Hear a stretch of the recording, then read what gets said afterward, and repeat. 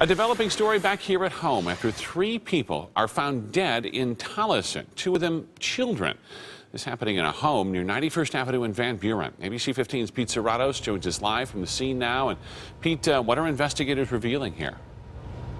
Well, Steve, it looks like police entered the home about an hour ago, and as you can see, it's still a very active scene there. And now we know that it was a murder-suicide, with the 45-year-old adult male dying from a self-inflicted gunshot wound to the head, and the 2 children, ages 8 and 6, dying from gunshot wounds as well. We want to show you some video from earlier. It's been an emotional scene this morning, with neighbors hugging and crying on each other's shoulders. Many of them are still waiting outside right now as police investigate the situation, but police do tell us that they received a call around 10 a.m. from a relative who found the deceased bodies inside of that Tolleson home this morning. To their knowledge, the mother of the kids was not present, and they haven't confirmed which family member actually made the 911 call. And we spoke with neighbors who heard a loud scream outside of the home this morning around the same time that police got the phone call, and now we know why.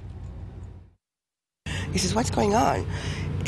But then we didn't see anybody outside. Everybody was inside. So we walked back inside, and then next thing we know, we looked outside. There's cops all over the place. So we kind of hear, why was she screaming?